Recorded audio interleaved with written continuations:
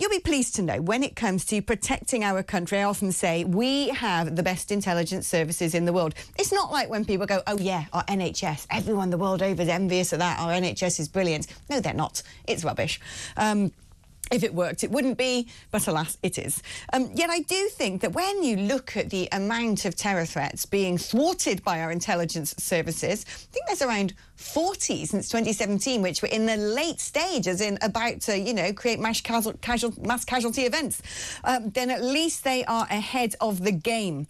And you'll be pleased to know then that Jonathan Powell, he was previously Downing Street Chief of Staff under Sir Tony Blair, is about to take on a key role next month. That is right. He is going to be our new head of national security. He is the country's new national security advisor. So who is this man who's going to help us sleep safely in our beds at night? Well, what I know about him, because it's right here in the papers today, is his wife is called Sarah Helm. Now, she has been busy tweeting away on X, and in one post, Ms. Helm, who is a journalist and an author, shared a video of that lovely man, Syrian dictator Bashar al-Assad. Remember, we didn't really care for him much back in the day, but never mind. He was speaking at a recent Arab Islamic summit in Saudi Arabia. And she said, this is important. Assad is stepping up to the plate. Go on, Bashar. According to a translated version of his speech, which was shared by Ms. Helm, a wife of our new national security advisor, he branded Israel an outlaw colonial entity. We're not dealing with people in the civilised sense, but rather with herds of settlers that are closer to barbarism than to humanity, he added. Assad also claimed Israel was afflicted with schizophrenia between hating Nazism abstractly and loving it as an organic part of itself in practice. In a previous social media post, Ms. Helm accused Israel herself of pursuing ethnic cleansing of Palestinians. So I think we know where his wife stands when it comes to matters in the Middle East, but should we be concerned? Let's speak now to Dr. Bob Seeley, former Conservative MP and military expert. Bob, great to have you on the programme. I was speaking to Sir Richard Dearlove last Friday, and I asked him about the appointment of Jonathan Powell, because, of course, they worked together. Sir Richard Dearlove, former head of intelligence in Sir Tony Blair's era. And without saying many words, that the height of his eyebrows touching his hairline told me all that I needed to know.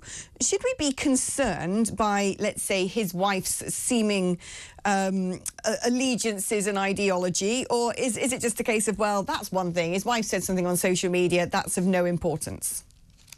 Hi, Alex. I mean, look, Sarah Helm has the right to her own opinions. I think it's a little embarrassing for him, but the idea that she's not allowed to have opinions and she has to echo whatever her husband believes, you know, we don't live in that day and age. So I think it's embarrassing for him, but she's welcome to her own opinions. I think my problem with Jonathan Powell is that he's 20 years behind the times.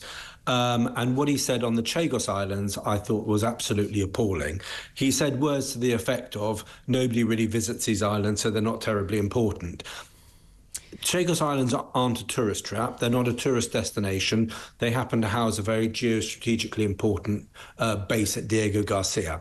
And for him not to realise that, and not to see a potential Chinese threat, not to see this in geopolitical terms, I think shows somebody who is maybe 10, 15, 20 years behind the times, doesn't quite realise the new era of the rise of authoritarianism that we're living in. And that actually worries me much more than any slightly off-colour or, you can like him or not, the tweets of his missus. I mean, look, I'm with you when it comes to sort of free speech and people should be able to say what they want. If only we could do that more in this country. But when you're national security advisor, I don't know. To me, that is beyond being, you know, a bloke who's an MP or a bloke who works in Tesco or a bloke who writes for a newspaper. He's going to be there directly advising the government on what to do when it comes to matters taking place in the Middle East. And very often you would make an assumption that when people have such strident views on issues like this, because, you know, Israel is more than just a geopolitical issue in the UK. It's become a cultural issue, a bit like Brexit. Yeah. That one could imagine that might sort of reflect a little bit on how he might think about things, which gives me a degree of cause for alarm. I want to know now where Jonathan Powell stands on who he thinks our allies are over in the Middle East. Again, I think that is a fair look. I think that's a fair point, because, as you say, couples tend to have the same opinions. If he is rabidly anti-Israeli, I don't think that's going to sit very well with our senior allies, the Americans, and I don't think it's going to sit well with many other people. It may sit well with some people in the Middle East and with pro-Palestinian groups. So, you know, you're right to say that. But again, I'm just wary of criticising Sarah Helm for having opinions. She was a journalist, and journalists tend to have strong opinions and voice them. I mean, my problem with Jonathan Powell, I just think he doesn't see the world as it is. And it may be that the Middle East is actually part and parcel of that failure to see the world as it is.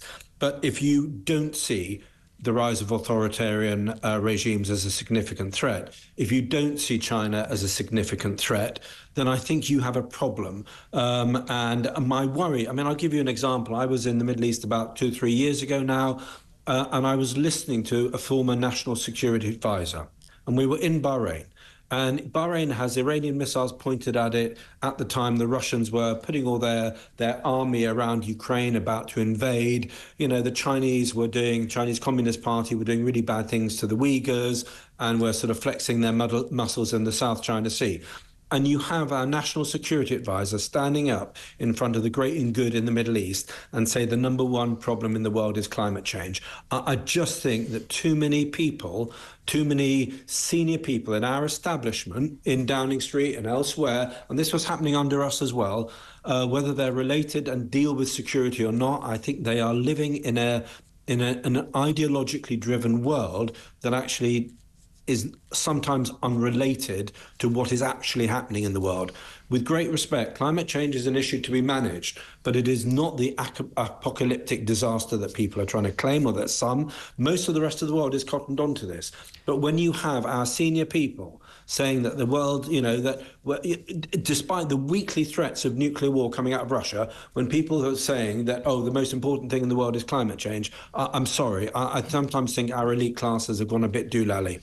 Yeah, well, do you know what? You say it's unrelated, but I think you probably agree with me on this one, that we know in times past Russian operatives have infiltrated the Green movement in order to try and use this to make us not energy self-sufficient. So we buy their gas and probably economically cripple ourselves. I'm pretty sure that China thinks us going hell for leather for net zero is really good for them as well. So I wonder how unrelated it is, in fact. I'd imagine a lot of the net zero push is coming with a little bit of aid and abetting from people who don't like us. OK, just, Alex, two things on that. Firstly, the Chagos operation was undoubtedly manipulated by the Russians.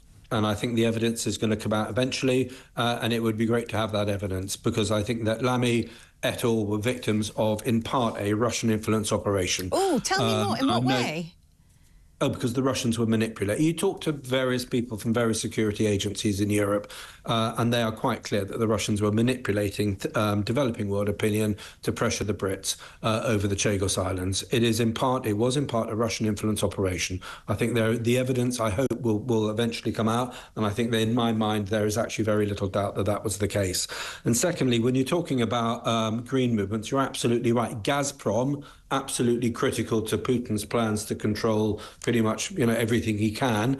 Gazprom were funding anti-fracking movements in Ukraine and Eastern Europe because it was in their interest to make sure there wasn't an alternative to Russian gas and Russian oil production, oil refineries, etc. So absolutely, that the Green movement has at times been manipulated. And I think when it comes to Chagos and Diego Garcia, I think we were played in part by the Russians.